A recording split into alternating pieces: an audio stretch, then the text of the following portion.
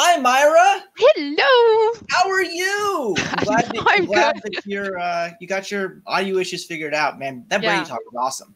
Cool. Yes, it was, and I expect nothing less than it for Ah, you. shoot. Okay, well, hopefully I can wow some folks here. All Take right. it away. Awesome. Thanks, Myra. See you soon. Hi, everybody. How you doing today? My name is Isaac Levin. I'm a senior product marketing manager at Microsoft. I focus on developer tools and tooling in a way to accelerate how we can better innovate on Azure. I love to tell stories. You can find me on GitHub, Twitter, and Twitch talking about all sorts of fun things. So I wanted to just, before we started talking about all the cool things with .NET and Actions and Azure, I wanted to do a little bit of a history lesson, right? So in the beginning, well, not really. How did we get apps to production before that whole CI/CD thing became the thing you had to do or you got shunned off the face of the earth, right? I asked a Twitter question a few days ago, and some of the results I got were pretty fun, right? So first off, everybody used to copy and paste, right? Or if you were fancy, you would FTP, or maybe you'd build some really convoluted solution that would do some scripting and deploying using SSH or what have you, right? Still talking about manual processes. And then tools started to show up that kind of automated, but not really. Does anybody remember Cruise Control? I remember Cruise Control. Cruise Control was one of the first introductions to DevOps or CI/CD that I saw in my career. And I thought it was really, really interesting how you could do one click to build, publishing, not even having to worry about, things on people's machines and all that sort of terrible, terrible stuff that we have to deal with. And then you had tools like Hudson show up. Hudson, if you don't know, eventually turned into this tool called Jenkins, right? Well, it's not really quite the truth. The open source concepts in Hudson separated, and Jenkins was created from that. And then finally, we start to see these more complete CI/CD tools that are more deeply integrated with your your code repositories, things like Octopus Deploy, and then the artist currently known as Azure DevOps Server, Azure DevOps, Visual Studio Online, Visual Studio Team Services, Team Foundation Server, right? One place where you had all of your code, the things that built your code, and the configuration needed to get your code to your production endpoints. Now we have a new thing. It's called GitHub Action. So a lot of people ask me, Isaac, what exactly is a GitHub Action? You talk about it a lot. Can you please just give me a real quick rundown? Well, GitHub Action is a YAML-powered workflow linked to your Git repositories. Yet another markup language powered. So I know people have some concerns with YAML. I had some concerns with YAML. I like YAML now. Not as much maybe as some other markup languages, but I definitely can work pretty seamlessly in YAML now after spending some time in it. These workflows are actually triggered a handful of different ways. They can be triggered by GitHub webhooks. You can actually schedule them, or you can manually click a run my GitHub action directly from the GitHub UI. When the workflows run, they actually run on what's called a runner, funny enough. So runners come in two forms. You can have GitHub hosted or self-hosted. The GitHub hosted ones are awesome because they come in a slew of different operating systems, so Windows, Ubuntu, or Mac OS, and they have a ton of pre-installed software, including a handful of versions of the .NET Core SDK, which I think is pretty awesome. Actions, when they run, they generate logs, like basically everything else on the planet. Those logs are available directly in the GitHub portal, so you can actually see the results of your build right there in line with your code, which I think is pretty valuable. And then finally, one of the greatest things that I see from GitHub Actions is that there's a slew of custom workflows that have been built by the community and organizations like the Azure team to come up with every different scenario that you can think of. So then you can use them as building blocks when you build out your workflows for your particular applications.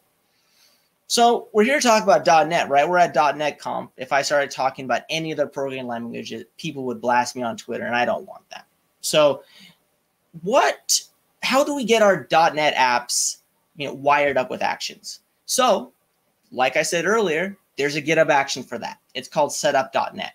So what does setup.net actually give you? It gives you a .NET CLI environment on your runner. So when you configure it, you have that version that you specify, which you can specify previews. I know we're talking about .NET 5 at .NET Conf. .NET 5 is super awesome. It's GA now. But I know a lot of people here are probably going to be, well, when's my .NET 6 coming out? We know it's coming out next year. And when previews start to flow in, obviously you're going to be able to take advantage of developing with them. And you can use GitHub Actions in the setup.net action workflow to specifically specify that .NET 6 preview all the way through, right? So to give you a little bit of fun things to play with as you're building out to 6. But let's focus on 5 because I think 5 is super awesome. You also have the ability to configure your environment to use private package sources. So for instance, if you have your packages hosted on NuGet or GitHub packages, Azure DevOps Artifacts, you can leverage them in a secure way using GitHub Actions. So we're talking about actions, what they are. We talked about all the different, like the ways that you can set up .NET in your runners. Where can I deploy to? Well, I work for Microsoft. I work in the Azure team, so I'm going to talk about some of the cool ways we can deploy to Azure. Obviously, you can deploy to App Service. App Service is the platform as a service offering that exists in Azure. It's awesome. We're going to talk about that in more detail in a little bit. You can also deploy to Azure Functions, the new fancy Azure Static Web Apps, which now support Blazor and .NET 5. Azure Kubernetes Service, which I'm not going to talk about because I really don't know Kubernetes that well, full stop. And then you can really, deploy anywhere else, right? If you want to deploy to a VM, or if you want to deploy to storage, or if you want to deploy to frankly anywhere, GitHub Actions allows you to be able to do that. So I'm going to go through some of the different scenarios where it makes sense to deploy to some of these different things. So when do we want to deploy to App Service? So when you have a traditional web application with a front end, or if it's an API, Razor Pages, MVC, Web API, server-side Blazor, for instance, it's a good idea to take a look at App Service. If you want scalable production workloads that can be high performance or even dedicated in Azure, App Service is a really good option there. When you want more control over the environment or the being able to configure it, but you don't want the whole VM, you don't want the whole operating system, you can fully take advantage of App Service because it has rich feature sets like slots and VNet support and Azure Active Directory and tons and tons and tons of integrations built into it, which I think is super, super awesome. So I wanted to show you how easy it is to get set up with GitHub Actions and App Service on VS Code. So like Brady hinted, Brady wrote like this really, really, really cool API using Swagger and all this cool stuff. I would love to be able to deploy that out to Azure. I'm inside of Visual Studio Code with the new super .NET theme. I think it's super awesome. Everybody should go and take a look at it. I'm going to zoom in a little bit because it looks a little small for me. But what I want to do is actually want to deploy out. So if I just bring up the command palette in Visual Studio Code, I had this super awesome deploy to Azure, which is an extension of Visual Studio Code, which allows you to configure a CI/CD pipeline there. I click OK.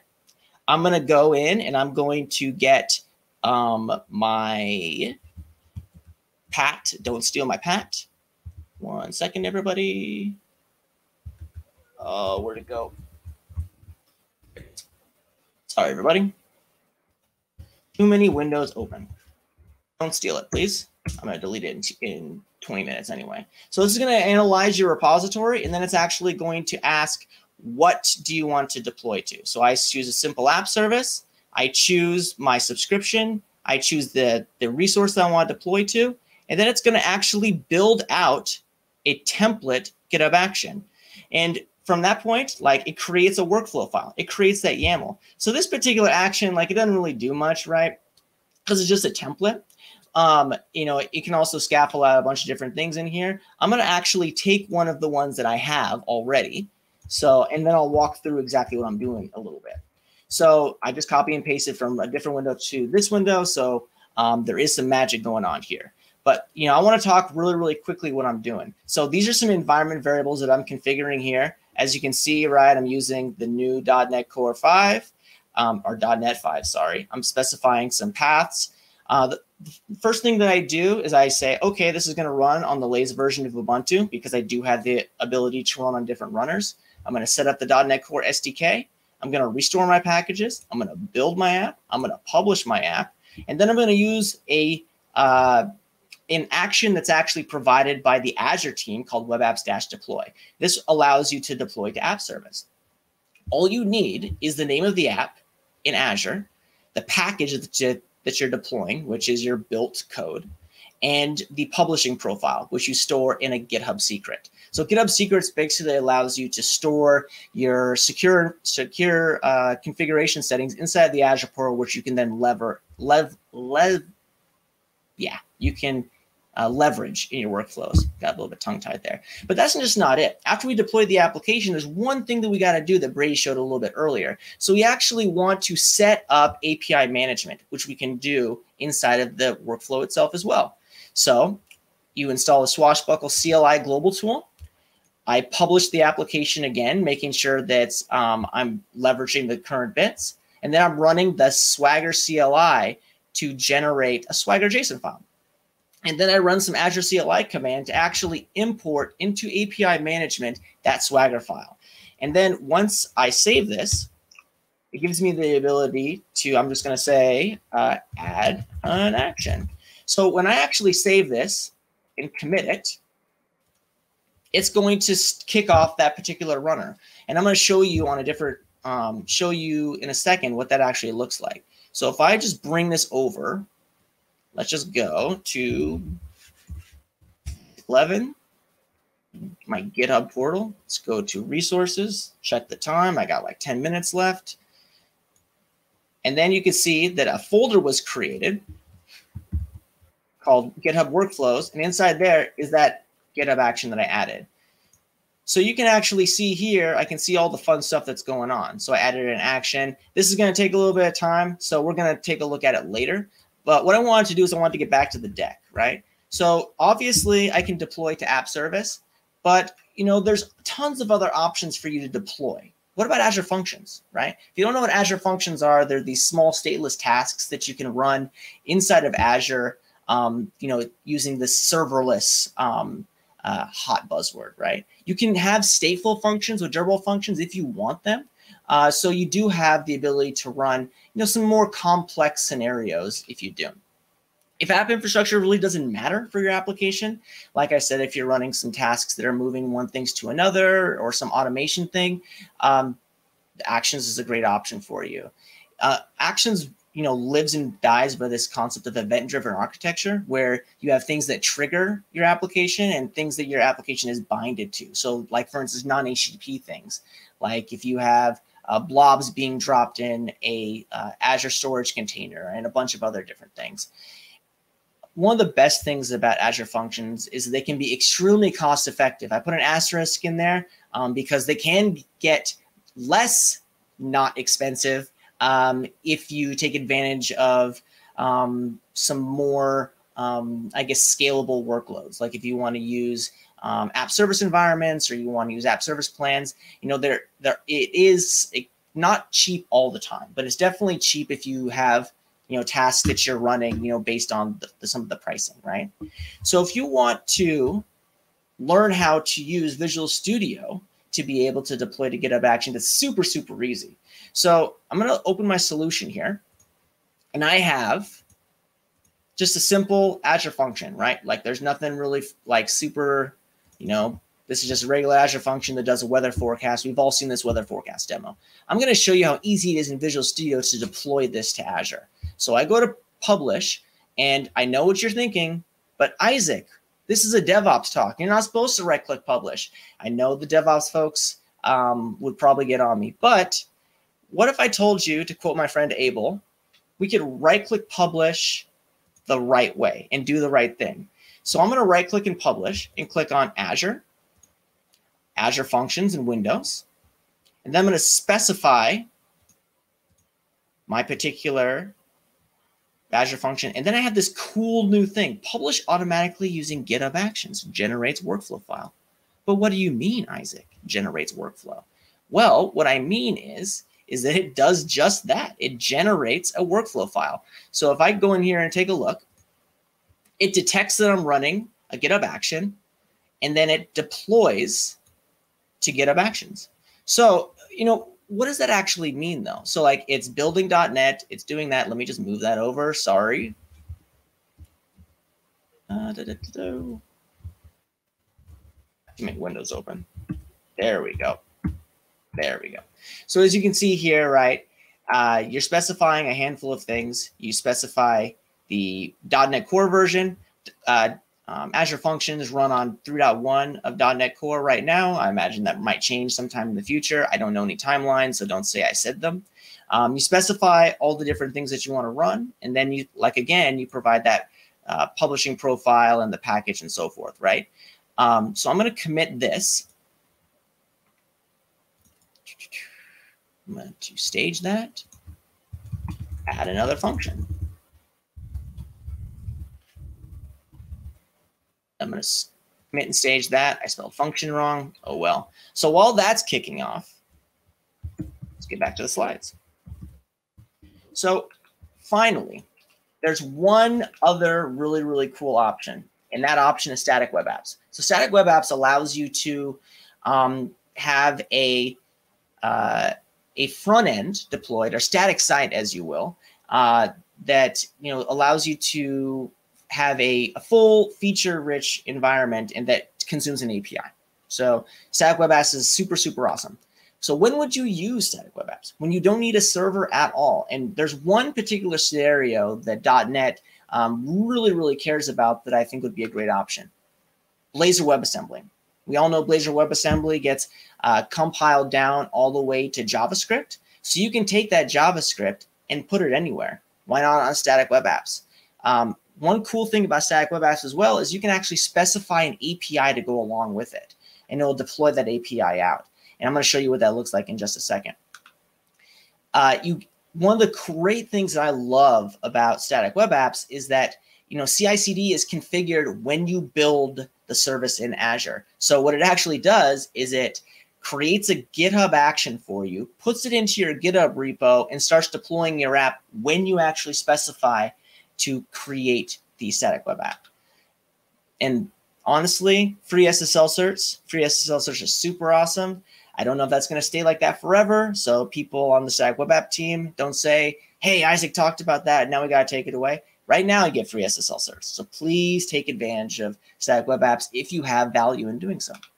So static web apps, let's do this. So here's my repo, right? I'm going to go to the Azure portal. So I'm going to go to add. And then I'm going to search for static web apps, static web app preview. Zoom in just a little bit. Go to create. I'm going to specify my app name. Let's just call this 11.NET Conf demo. Sure, why not? Then I'm going to specify my region in Azure. SKU, it's free because right now static web app is in preview and it's free. That's probably likely to change. I'm going to sign into GitHub. It's going to say, do you want this? I said yes. And I'm going to log in. And I didn't get two-factor, which is a blessing. So, and then what it does is it actually reads out your GitHub repositories. So I'm going to choose my personal repository. I'm going to choose the repo itself, which is the .NET Conf demos. And then I'm going to specify the branch, which is main. I'm going to click review and create. When this happens, it actually starts to create, what it does is it creates the service in Azure, and then it actually does a git commit. So if I go here and I refresh my page, so if I go GitHub workflows, you see that there's an Azure static web apps file. So it creates a GitHub static app here, right, to do a deployment. So all that stuff is here, and I can actually view it here. I actually didn't change something. This is probably going to break. So the default setup is that it asks you where you want to put your app, your Actually, let's just do that again because I failed miserably in doing that demo. So let's go back and try again. I got a few minutes anyway. So I'm going to go in. I'm going to do the same thing. I try to do these demos so fast and I end up missing like all sorts of fun things. So I'm just going to call this Isaac.NET Conf demo. I'm going to choose a region again, and my printer is going off because that's the world that we live in. My apologies, everybody.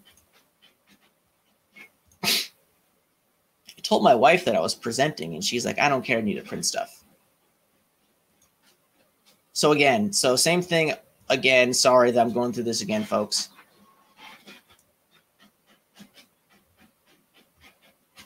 All right, .NET Conf demos, specify the branch. All right, and then if you keep scrolling down, which I didn't do earlier, it gives you these build presets.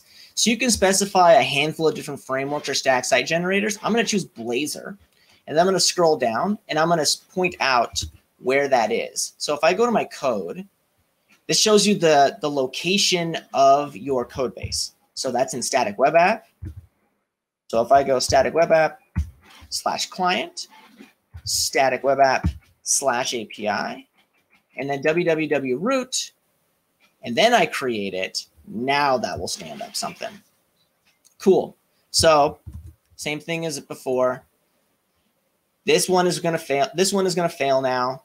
But you know, that's the world that we live in. So to go back finally and finish out my talk, because I only got 5 minutes, to summarize, GitHub Actions are a great solution to seamlessly configure your CI/CD with your if you already have GitHub repos. Building and deploying .NET Core apps, especially ASP.NET Core apps, is super painless with GitHub provided workflows and that runner that exists inside of the GitHub portal, and as well as being able to view the logs. You have a plethora of custom workflows, including deployment to many Azure services, like I talked about. And honestly, use GitHub Actions whenever you want to deploy ASP.NET Core to Azure. It's super easy. I showed you 3 different ways to do it in 20 minutes. So what's your excuse if you don't? So one thing to call out, I showed you some really cool thing about Visual Studio being able to generate it. So that's in preview. That's going to come out to GA with 16.9, 16.8, actually. Don't quote me on that. But there's also some really other cool things in Visual Studio, like code spaces, that you should definitely play around with. And that's my talk. If you have any questions or if you want to take a look at any of the resources that you saw, there's a hot link, isaacl.dev/actions-.net-azure. I'm going to put this talk in the repo is already available on GitHub. So yeah, super awesome. If anybody has any questions, Myra, are you there? Yes, and we do have questions. Uh-oh. So let's see how. Uh-oh. So one question, let's see if we can put the board up on the screen. One question from Mitch Kane for, are GitHub Actions an alternative to Azure pipelines, or do they work together? So you can trigger Azure pipelines from GitHub Actions. You know, they both do CI/CD. And to be completely honest, like GitHub Actions kind of runs on the same infrastructure that pipelines do. Not saying that you should take all of your pipelines and port them over to Azure, or to GitHub Actions. Like that's probably not in your best interest. Use the tool that works best for you. If you're already deeply integrated with Azure DevOps, keep using Azure pipelines. The team is continuing to invest heavily there. Just GitHub Actions is going to get better, right? It's still a fairly new tool. And I imagine that as we get further and further along, there's going to be all sorts of fun stuff added to it. So cool. Anything else, Myra? Okay, I think we have time for one more question. Yeah. So will I be able to deploy my apps from GitHub Actions to my target service on premises? We're doing this in Azure DevOps. That's a question from Tajmal. So currently, no. Currently, there isn't a way to basically point at that. You can use a self-hosted runner, which could do maybe a step in the way there for you. You could use a self-hosted runner or a cloud-hosted runner that puts the code somewhere, which you can then maybe have a webhook, so something internally to deploy it. But right now that's not there. I can imagine that's something that's probably coming in the future, just because, the team wants to provide a really, really robust CI/CD process for its customers. So yeah, that's what I got. Awesome. I think we might have time for one last one, and then we can. Cool. Super awesome. More questions. Yeah. So I don't think we'll have time to show, but it's like, can you show us again the script to make GitHub action runs locally? I like in containers, so we don't have to do 50 update YAML commit. Yeah. So is that something? Yeah. So real quick, I'll tweet it out, but there's a GitHub repository where a guy wrote a tool that allows you to run GitHub Actions locally. So from my experience, it works pretty good in WSL. It doesn't work as good in Windows. I think it's Nico/ACT is what it's called. But I'll tweet it out. But yeah, awesome. It allows you to run your GitHub Actions. Yeah, so like based on that gentleman or that individual, I don't know if it's a gentleman or not. My apologies. So you don't have to like say fix, and have like 35 commits. It allows you to do some testing locally. But yeah, no, I'll tweet that out. Okay. Yeah, I think it was a question from Alexandre. So. Okay. All right. Awesome. Thank you so much, Isaac. It was a great session. I learned a lot personally, so hopefully our audience did too.